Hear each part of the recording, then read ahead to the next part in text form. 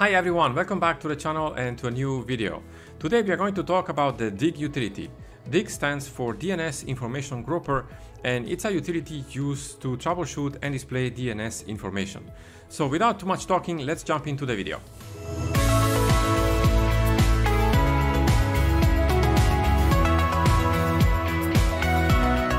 So here we are on the terminal on Arch Linux, and we're going to talk, as I said in the intro, about the DIG utility.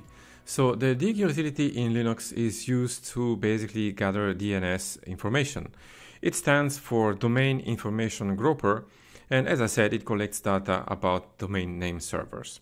Now it can be used for troubleshooting DNS problems, but it can be used, of course, also to display DNS information. So first of all, we need to make sure that it's installed on our system. Now, depending on your distribution, this is going to vary, but the packages, for example, for Debian Ubuntu-based distributions is DNS utils, and the same is also for Arch. And if you're using CentOS or Red Hat, the package is bind-utils. Now here I am on Arch, so I could type in sudo pacman-s and then DNS utils and hit enter. And I need to, of course, authenticate. And you can see here, I have it already installed, so I'm not going to install it right now. So I'm just going to type in n here, and I have already the DIG utility installed. The DIG utility has many arguments, but the most important ones that we are going to look in this video are the server name and the type. Now, the server argument basically is the host name or the IP address that you are looking for. The name is basically the DNS, the domain name server of the servers to query, and also the type is the type of DNS record you want to look. If you don't specify anything, the DIG utility is going to use the A record. So let's do some examples here. Let's type in DIG, and I'm going to use my website to use this utility. So eflinux.com and hit enter. I'm not going to specify anything else in here. This is just going to be a very simple example. And so we have some informations here. Probably the most important section here is the answer section, which is right here. So here we have our domain name. On the second column here we have the TTL, the so-called time to live. This is basically the time frame after which the record is going to be refreshed. The IN here stands for internet, and the record type is A because we didn't specify anything else in here. And here we have the IP address of the server. We have also here the header section, which is right here. I'm gonna highlight it for you. This section shows basically information it received from the server. We have also here the opt pseudo section right here. And here we have several lines. So the eDNS parameter basically stands for extension system for DNS. If it's used, otherwise it's not gonna display anything. The flags also, I don't have any because it's not been used, and the UDP section is basically the UDP packet size. We have also here the question section, which is going to display the domain, the type, which is internet, and also the A record. And in the end, we have the statistics. Now for query time, this is the amount of time it took for a response, so it was very quick. The server section is basically the IP address and also the port of the responding DNS server. The when parameter basically is going to refer on the date and time when you run this command. And the message size received is basically the size of the reply from the server. So this is how the DIG utility is structured.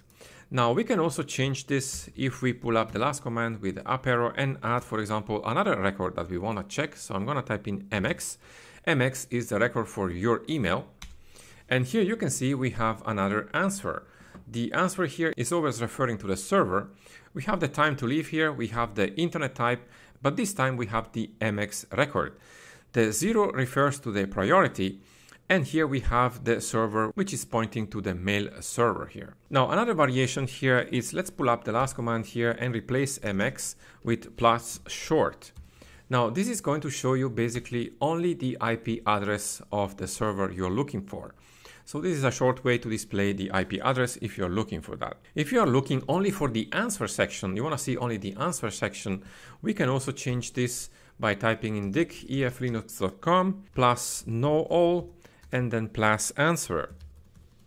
And here you will see we have only the answer section that we saw before. So we are going to see the domain, we are going to see the time to live, the internet type, the A record here, and the IP address. Now, another option that can be useful with the dig utility is the trace option. So let me pull up here the last command and replace this parameter with +trace and hit enter. So this is basically going to show you a list of different servers the query goes through to its final destination. So this can be useful to troubleshoot, for example, if your server cannot be reached, you might see in here where the problem lies. Now, another way to use the dig utility is also to use the reverse DNS lookup. To do this, we can type in dig -x and then the IP address of the server, which I already copied before. So I'm just going to paste it in.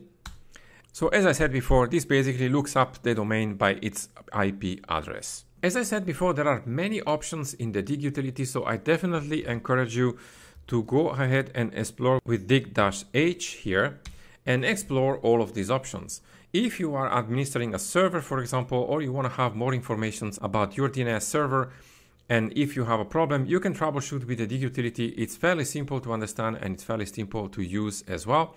As I said, I definitely recommend you to explore this help menu here, and I will leave a link in the video description below also to an article which is going to show you more in depth the dig utility and its use cases. But this video should be enough to get you going, so go ahead and explore the dig utility. It's definitely a useful utility to troubleshoot and explore your DNS records. So this was a quick overview about the dig utility. As you've seen in the video, it's a very useful utility to troubleshoot and display DNS information. So let me know in the comments below if you've tried this out. And if you have any question, also let me know in the comments below. I will try to answer you as soon as I can. Thank you so much for watching the video, guys. I'll see you very soon in the next one.